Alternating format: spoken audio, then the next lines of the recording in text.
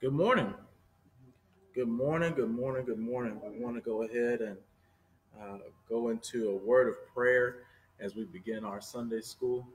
Yeah. Mhm. Wanted to do a word of prayer before we go into our Sunday school period.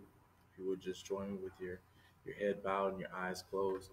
Dear Heavenly Father, we thank you once again for the opportunity to connect virtually, Father God, and worship you in spirit and in truth.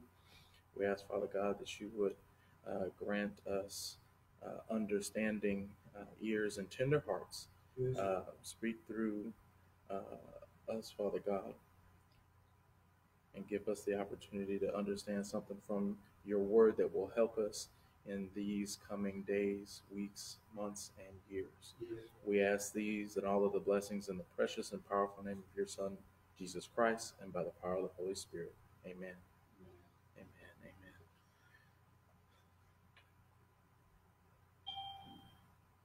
So with things that are going on right now, a lot of us may seem or may feel cooped up. You know, we've been in the house and we find ourselves in some cases being around our family more than we have in the past. And now we're finding out maybe some things that we didn't know or that we forgot. We're being reminded of certain people's habits. We're being reminded of everyone's little eccentricities and behaviors and things of that nature. And so sometimes that can cause tension. That can cause tension amongst the family. And so it's interesting how spending more time with those that we love, we always yearn for. Yeah. But yet we find ourselves other places. We find ourselves at work. We find ourselves at school. We find ourselves at play. And now we're in a situation where we are around our loved ones. And sometimes we might be around our loved ones, but we may have spent enough time that we don't like them as much as we did when we were apart. And so the Bible has very much to say about family life and things of that nature. I do want to recall to mind, football fans will definitely be familiar with this story. The story is of a football coach named Vincent Lombardi. Vince Lombardi, very well known. And his team was the Green Bay Packers, and they suffered a crushing defeat in 1961. They fought hard to get all the way to the Super Bowl and the NFL championship, and they were defeated, had a brutal loss to the Philadelphia Eagles that particular year. Fast forward after their loss, it comes to summertime, and they're getting ready to start the camp to get ready for the next season. And Vince Lombardi, great coach that he was, he began the new football season holding up a football. And he said these 5 words: "Gentlemen, this is a football." Now, be it said that this is a professional football team. Yeah. They made it to the championship just the past year. Yeah. However, after this defeat, this legendary coach, Vince Lombardi, decided that we needed to get back to the fundamentals. Mm-hmm. And so in order to start the new season, he reminds them, "Gentlemen, this is a football." When things get tough and when you find yourself that you've had some setbacks in life, sometimes we need to remember the fundamentals. Yeah.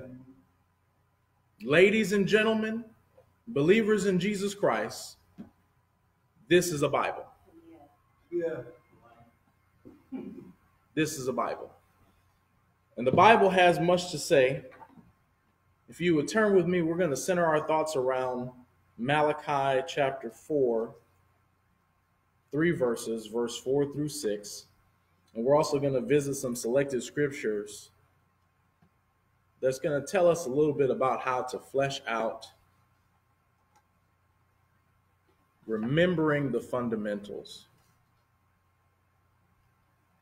I'm just going to read it for you out of the New King James Version, 3 short verses. Again, Malachi chapter 4. We're going to commence in verse 4 and conclude in verse 6. Remember the law of Moses, my servant, which I commanded him in Horeb for all Israel, with the statutes and the judgments. Behold, I will send you Elijah the prophet before the coming of the great and dreadful day of the Lord, and he will turn the hearts of the fathers to the children, and the hearts of the children to their fathers, lest I come and strike the earth with a curse. All right? If you would, again, just think from the thought, remembering the fundamentals, If we would just take a look at verse 4, there's an encouragement from Malachi, and this is the last prophet that God is going to use. We see this as the last book of the Old Testament until we get into the Gospels. And Malachi is summarizing his message to the nation of Israel. And there's some things that he wants to get across to them that maybe they've forgotten along the way. Yeah. I mean, they've been exiled. They've come out of exile. They're back in their land, but there's some things that need to be done. There's some things that they need to remember to make sure that going forward that they can claim the promises that God has already made for them. Yeah. So first of all, he is calling for them to remember the law of Moses. And when they say the law of Moses, this is referring in general to the Pentateuch, the first 5 books of the Bible. Okay, this is the Torah that the Jews had, what we call our Old Testament. The first 5 books are referred to as the Pentateuch, and specifically when he's calling to them the law of Moses, he says, which I commanded him from Horeb, and Horeb was just another name for Mount Sinai. Yeah. Mount Horeb, Mount Sinai, they're equivalent. So specifically, he's saying, remember the law of Moses, which I commanded at Horeb. So that's telling us that specifically, I need you as a nation of Israel to remember the 10 commandments. Yeah. Remember the 10 commandments. Turn with me to Exodus chapter 20. Exodus chapter 20, beginning at verse 3. Can you name the 10 commandments right off the top of your head? If not, that's okay.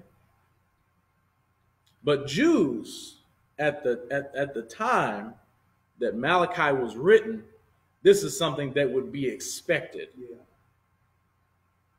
At the very least, that the 10 commandments should be memorized and internalized so that you could behave accordingly. Yeah.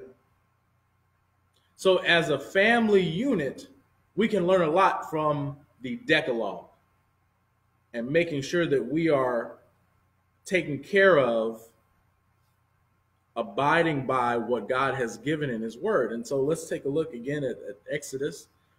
And so there's the first 4 commandments that have to do with God. You shall have no other gods before me. Yeah.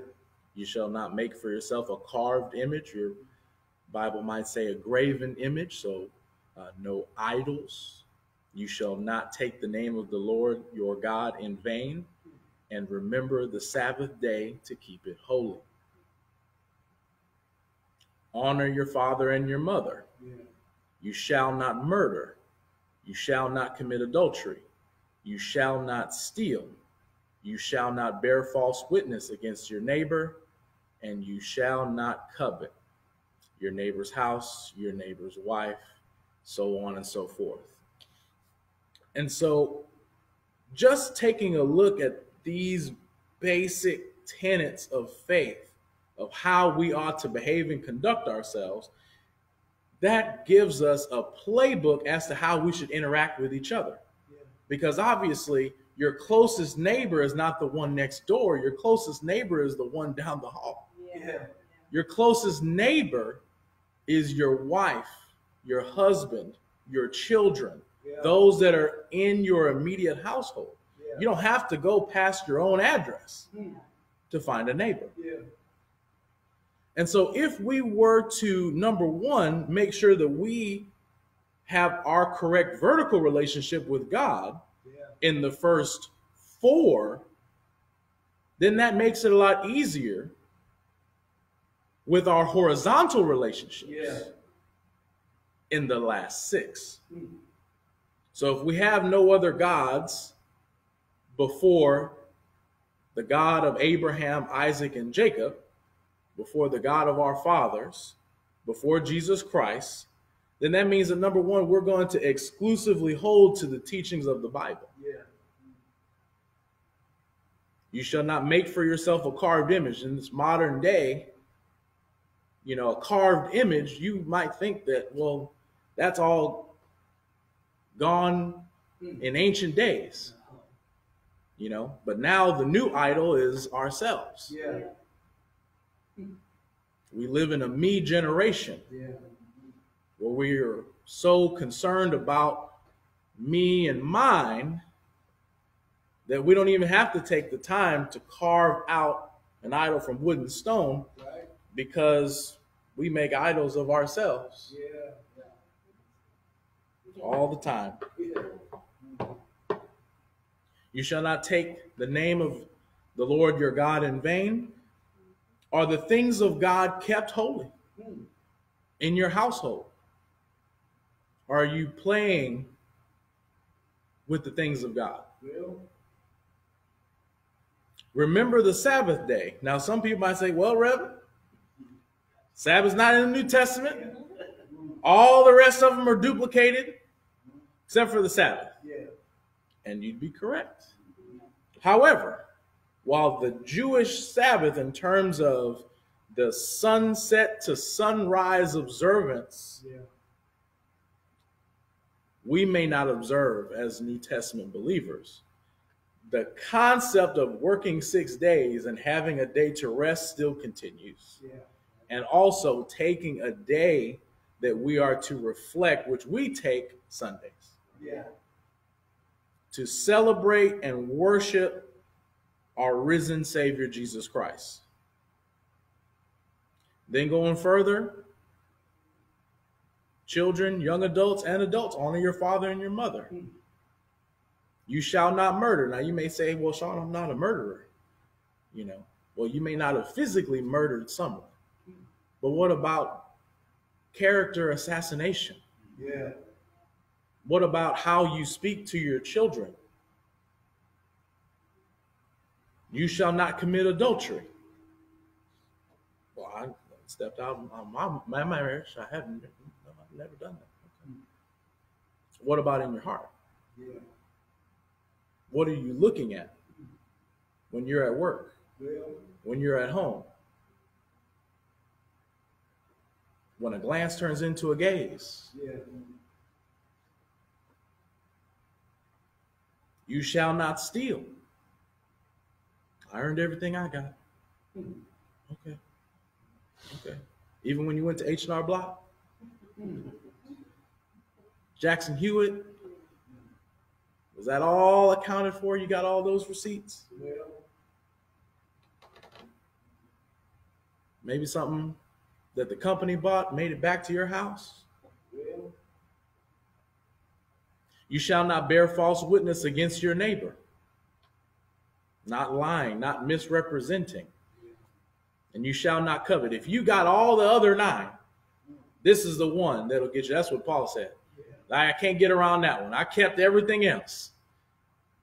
But you shall not covet. That's the one that if you can find a way and somehow convince yourself that you haven't lied, cheated, stole, even thought about it ever, there's some covetousness that was somewhere. Yeah. We've all sinned and fallen short of the glory. The point is not that have you attained this moral perfection yourself. The point is recognizing that there's no way that we can do it apart from Jesus Christ doing it for us, but that we should strive as much as possible to reach this goal. Repetition always indicates importance, and we see this repeated again in Deuteronomy 5. So we see that this is very important. In Malachi, this is what he's trying to call back, is remember the law of Moses. He wants you to remember the fundamentals of how to live. Yeah. Look at Deuteronomy 4, chapter 9. I'm sorry, Deuteronomy 4, verse 9 through 10. Only take heed to yourself and diligently keep yourself, lest you forget the things your eyes have seen, and lest they depart from your heart all the days of your life. Watch this. And teach them to your children and your grandchildren, especially concerning the day you stood before the Lord your God in Horeb, when the Lord said to me, gather the people to me, and I will let them hear my words, that they may learn to fear me all the days they live on earth, and that they may teach their children. So the Bible places a heavy emphasis on not just individually you learning the 10 Commandments and how to live that out in your life, but also to teach the next generation and the generation after that. This is what Malachi is trying to get across, because what happens is, if we only take heed to ourselves, diligently keep to ourselves, we just are concerned about us, you'll forget the things that you've seen. You'll forget the things that God has done in your life. You'll forget the things that have happened and what he's brought you out of. You'll forget these things, and they're going to depart from your heart. We don't want to be in that situation.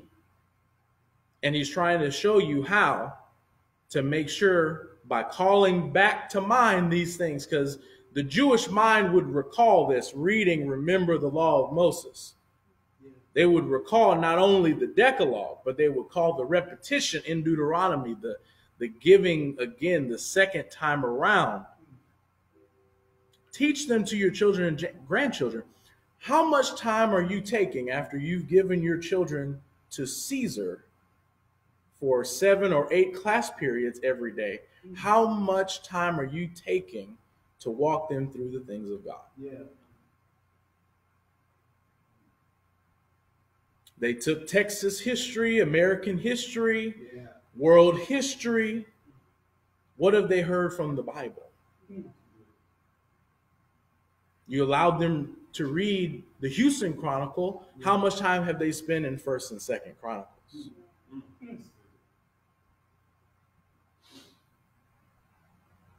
Teach them to your children and your grandchildren. So the most important prayer that the Jews would pray would be the Shema. You can find it in Deuteronomy 6. And we hear it in verses 4 through 9. Hear, O Israel, the Lord our God, the Lord is one.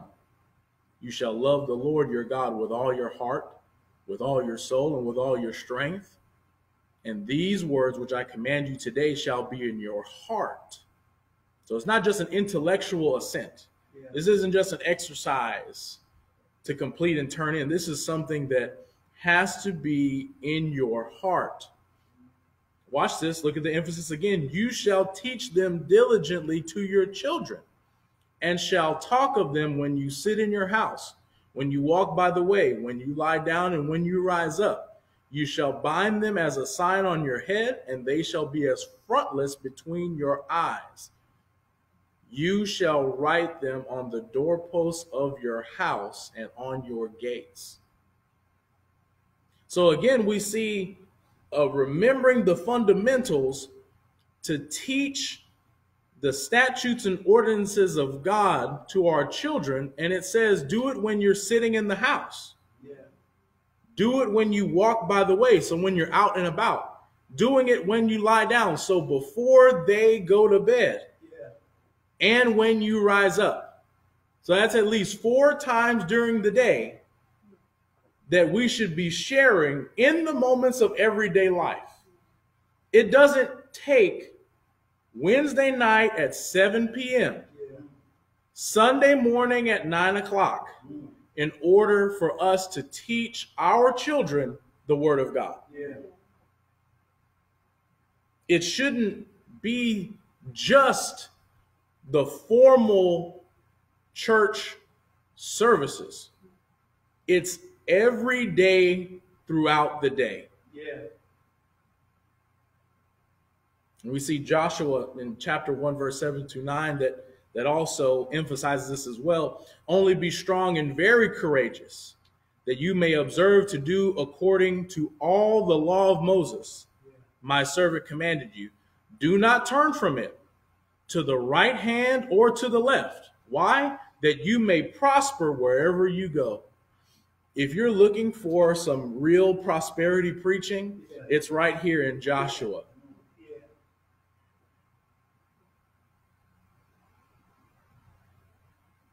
Do not turn from it to the right or to the left, that you may prosper wherever you go. The book of the law shall not depart from your mouth, but you shall meditate on it day and night, that you may observe to do according to all that is written in it. For then you will make your way prosperous, and then you will have good success. Have I not commanded you? Be strong and of good courage.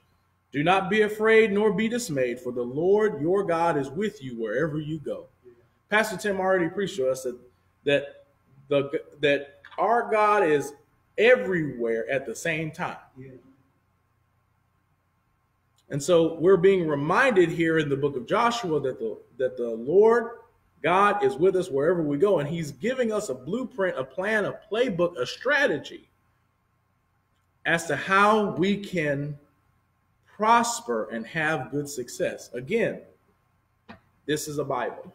Yeah. This is a Bible. So not only do we need to remember the fundamentals of the law for living every day, we also need to remember the fundamentals of prophecy. The fundamentals of prophecy. Where am I getting that? Look at, again, our text that we began with, Malachi chapter 4. Look at verse 5. Behold, I will send you Elijah the prophet before the coming of the great and dreadful day of the Lord. Yeah. What he's trying to get across now is to make sure that the Jews at the time were understanding that they were living in this fashion in order to prepare themselves for the day of the Lord. Yeah. They were preparing themselves for the time when Messiah would return, and that they would experience what they call shalom. It's their word for peace, the Hebrew word for peace. And that's what all Jews were looking forward to. And whenever Jesus came, they were looking towards Jesus establishing his kingdom in an earthly realm. Yeah.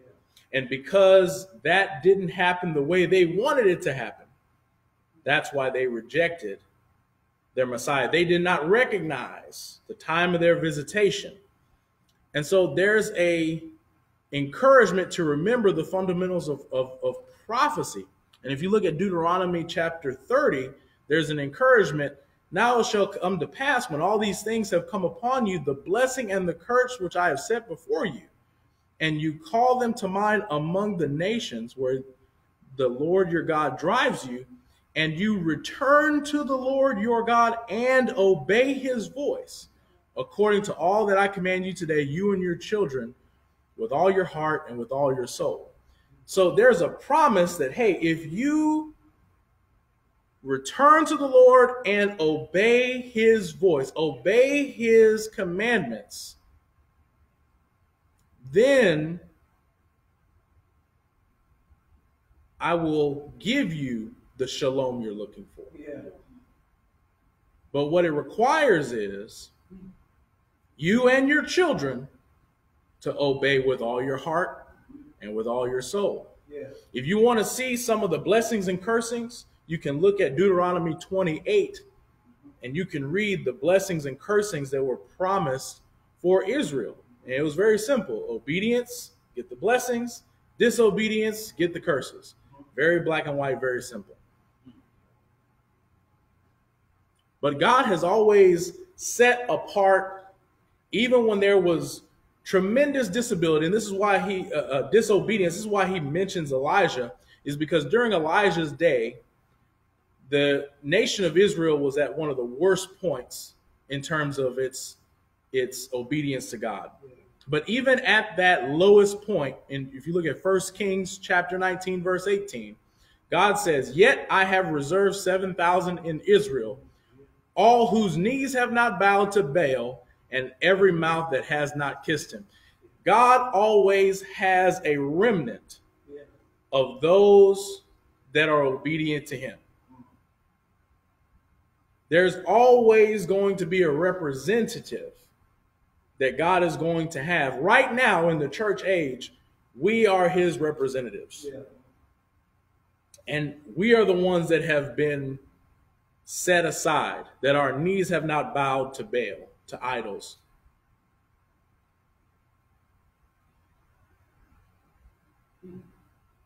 Look at verse 6. "And he will turn the hearts of the fathers to the children, and turn the hearts of children to the fathers."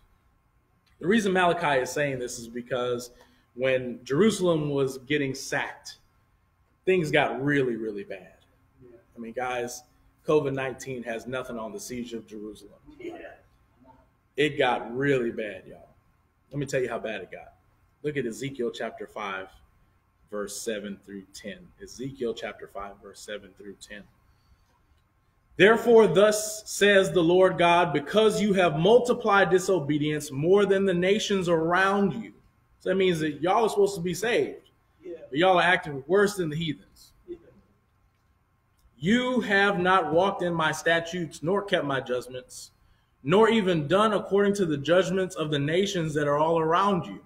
Therefore, thus says the Lord God, indeed, I, even I, am against you and will execute judgments in your midst and in the sight of the nations. And I will do among you what I have never done, and the like of which I will never do again, because of all your abominations. Therefore, your fathers shall eat their sons in your midst, and the sons shall eat their fathers. And I will execute judgments among you, and all of you who remain I will scatter to all the winds." It got so bad that there was literally cannibalism that was going on. And here's the deal, is that was brought on because of the gross disobedience that the nation of Israel displayed to God. And so in modern days, we're not cannibalizing each other. We're not having those things. But what are we doing in terms of our thought life and what we feel about other people? Are we doing or saying things that are devouring other people, that are demeaning other people, especially those in our household? Are we building up our children, our nieces, our nephews, our friends, or are we tearing them down? Yeah. We got to remember the fundamentals, is that we cannot be against each other and also claim at the same time that we're the people of God. Yeah. But Malachi, bringing up this tragic portion of history, is saying that it's not going to be that way going forward. And so not only remember the fundamentals of the law for living and remember the fundamentals of prophecy for the future, but also remember the fundamentals of the Spirit. Okay, remember the fundamentals of the Spirit, because Malachi, his thought of turning the hearts of fathers to the children and children to the fathers is going to get picked up in Luke. You can see it, Luke chapter 1, verse 15 to 17.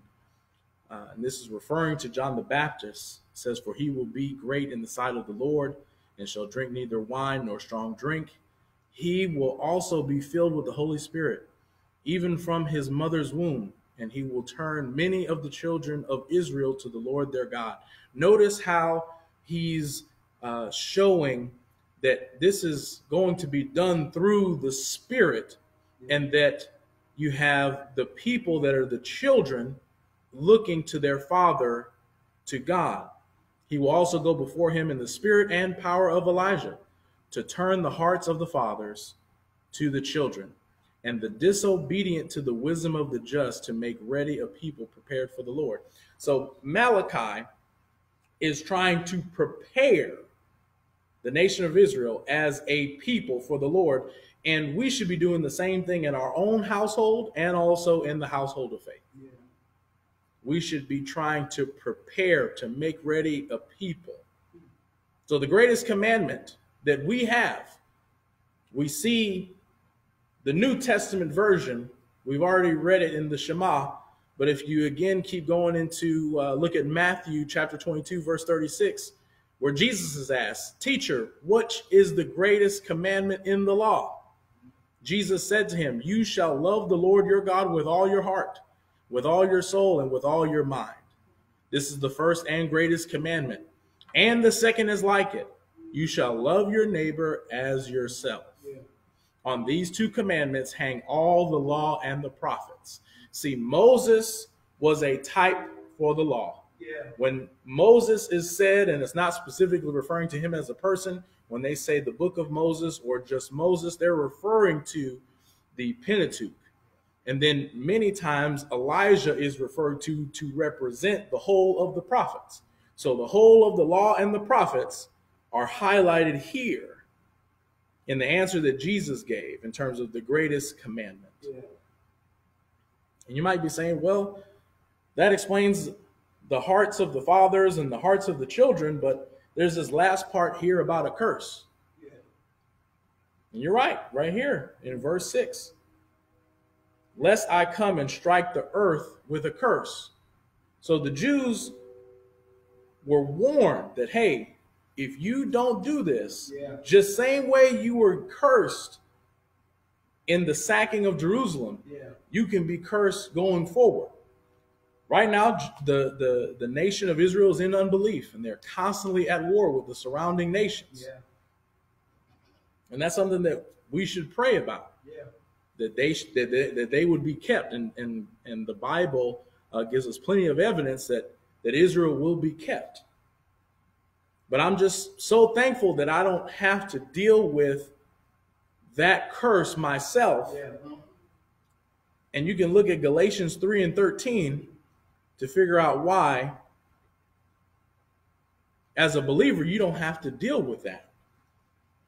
Galatians chapter 3, verse 13 to 14, Christ has redeemed us from the curse of the law, having become a curse for us. For it is written, "Cursed is everyone who hangs on a tree, that the blessing of Abraham might come upon the Gentiles in Christ Jesus, that we might receive the promise of the Spirit through faith." Yeah. That's that prophecy that we're looking at, that has been prophesied and it has come to pass, but there's still some things that we have to look forward to. Things that sometimes when things get hard, whenever you're trying really hard to remember the law, you're trying to follow the 10 commandments, you're trying to remember the prophecy so you have a future and a hope, just hang on to this in Revelation 20 and 6. "Blessed and holy is he who is part in the first resurrection. Over such the second death has no power, but they shall be priests of God and of Christ, and shall reign with him 1,000 years. That's the future. Right now, we're in a time of training to be prepared for a time of reigning with Christ. Jesus even gave us further detail. Jesus said in Matthew chapter 19, verse 28, Jesus said to them, "Assuredly, I say to you that in the regeneration, when the Son of Man sits on the throne of his glory, you who have followed me will also sit on 12 thrones, judging the 12 tribes of Israel." So that we as believers, we are following what Jesus Christ has taught us, the whole counsel of God, that we are even judging the 12 tribes of Israel. And I know right now things might be tough, but I'll leave you with one last scripture, Revelation 21, chapter 4 through 5. That if you keep holding on, Pastor Tim was singing about it, holding on to God's unchanging hand, that this will be a reality for you one day. And God will wipe away every tear from their eyes. There shall be no more death, nor sorrow, nor crying. There shall be no more pain. For the former things have passed away. Then he who sat on the throne said, "Behold, I make all things new." And he said to me, "Write, for these words are true and faithful." True and faithful. Now, we started with the Green Bay Packers and Vince Lombardi, and they put in, even in an earthly sense, the idea of remembering the fundamentals. Well, the next year, after they had that training camp, they went on to win the NFL championship, 37-0. Remember the fundamentals. Remember the fundamentals. May God bless you and keep you is my prayer. That's what we have for Sunday school. Amen. Hope that we take this today, the coming weeks, the coming months, that we can remember the fundamentals so we can all get along with our families and with the household of faith and the world at large. Amen. Amen. So if you are on the conference call, we'll go ahead and disconnect the conference call. Brother Zach's going to disconnect our live. God bless you and keep you is our prayer.